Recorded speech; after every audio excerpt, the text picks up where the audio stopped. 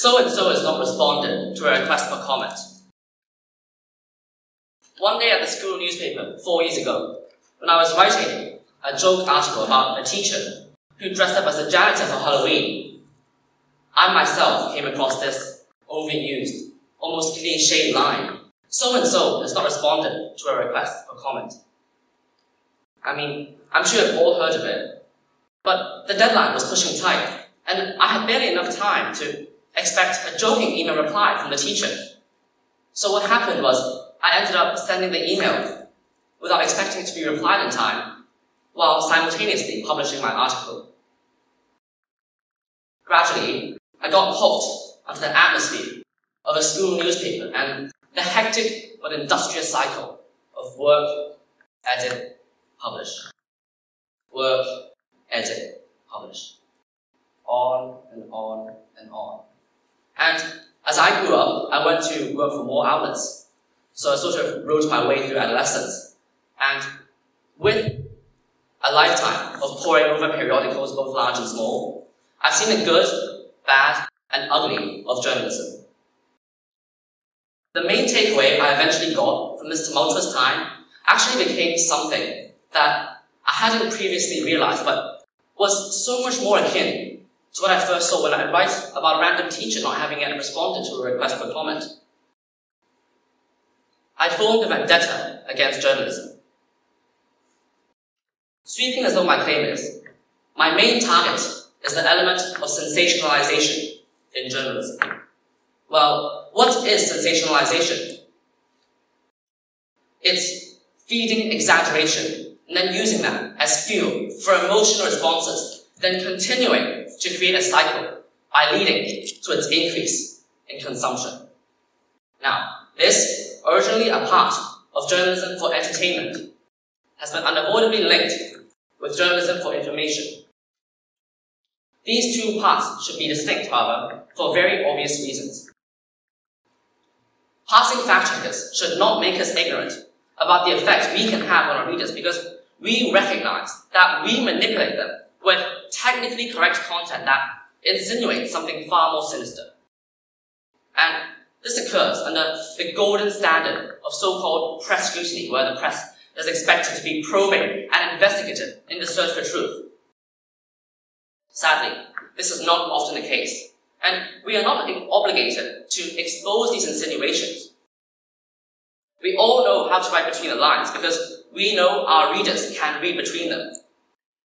But this power needs to be used with respect and caution, a power that I see no practicable limits to. So this is my vendetta. This is how we, as journalists, tell you what to love and what to hate, indoctrinate to you your private and public opinions, and form a propaganda machine to drive agendas forward. This is especially problematic because even I, as a Year 8 student, can understand this. More views equals more profit, and in this sense, a higher readership is more valued than the accuracy of the idea, which is problematic in so many ways. As a student, never having written for profit before, I could even understand this. Now, today, the global public is still shaken by Brexit, which was taken advantage of by us journalists. We made two extreme sides of the debate, pushing people to two polarized opinions. And now, I'd like to ask you to take a look at the slide. Well, the first one seems relatively normal, but the next ones all involve divisive word choices. The idea of my deal overemphasizes the notion of ownership of a country's future by one single individual. The contrast with the suit pushes the idea of authority pressing decisions against the will of the people. Now, here, aggression is very clearly conveyed in order to provoke an emotional response. You can look at the bare teeth and the idea of fighting, which really, again, pushes this idea of aggression. And finally, well, Brexit. Is that eye-catching to people considering purchasing this newspaper? Yes. Is it, however, an objective and factual representation of the real-life situation? Probably not. But in effect, journalism has such a huge impact on politics and can do so much to shape the political arena. Sensationalization in news, however, is not itself news to me. A more historical, high-profile example is Fatih Arbuckle's case. Now, Fatih Arbuckle was a leading silent movie director and actor in the late 1930s, and he was accused of murder. Well, contrary to the presumptions of innocence, the words we used, suspect, accused, and charged, very quickly changed to take on a new meaning. This new meaning, which from that point on, was used by us to create these images.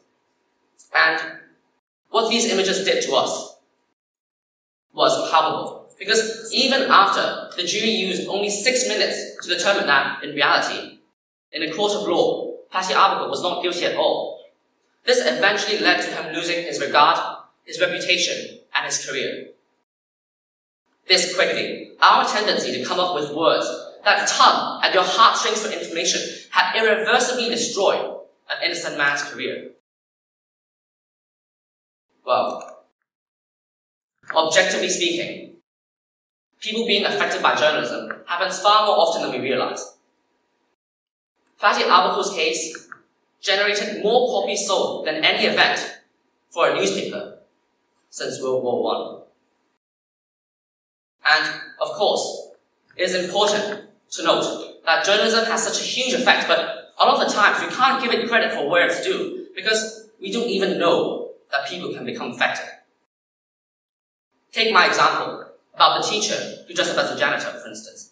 People will never know that he didn't get a chance to reply back to me, and that is exactly the crux of our matter, because feelings don't care about your facts.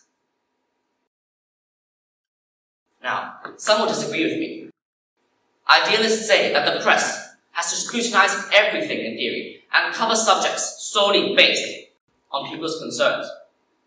Now that is usually the main argument against my current position.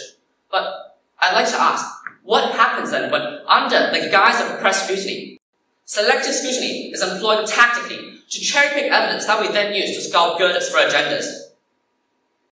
And what happens when we report allegations, knowing full well that with persistent repetition, these allegations will be interpreted as the truth? And then who can tell me what happens when we do not acknowledge the widespread sensationalization that, in the name of public concern, taps into humanity's hardwired drives for social participation and causes the public to have moral panics? Of course, we have a duty and a responsibility as writers, but just because we have an ability to navigate around the crosshairs of regulation doesn't give us the green light to continue manipulating. Sometimes, journalists are even awarded for their efforts. During the second Red Scare in America, a period of time when the public was extremely concerned about communism, a prominent writer, Walter Winchell, took advantage of this paranoia. He, among others, created a fear of communism in what is now known as the beginning of the ideological Cold War.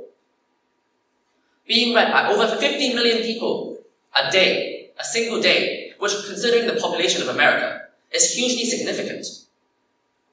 Effectively, this worked as a propaganda machine for the American government's agendas, and had a huge effect on generating a fear of communism. Well then, as you can see, journalism has a huge impact, and undeniably, this impact has detrimental effects on our society. The adage boring is better is always applicable here, because it means that we get the truth, something which should be more important than whether or not a piece of news is sensationalized.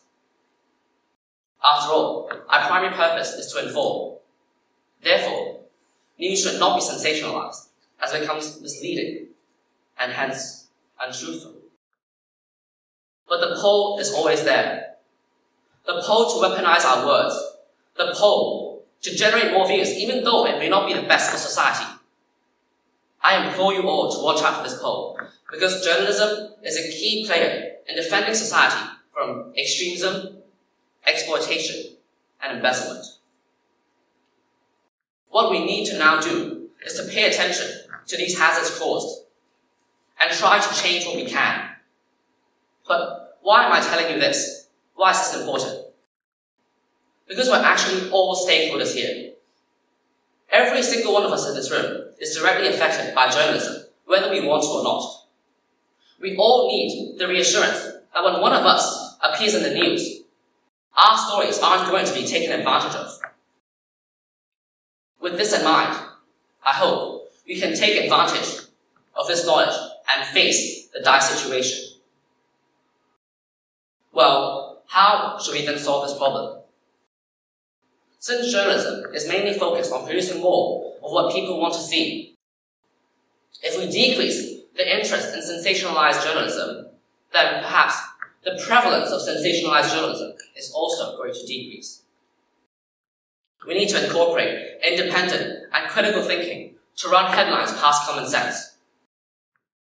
We need to always take a look at the bigger picture and examine multiple sides of an issue.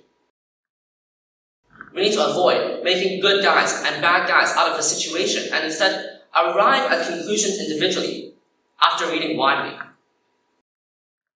Of course, this is all fair and easy for me to say, but what I can say with confidence is that it will be a difficult thing to achieve. After all, excitement and emotions are in our very nature.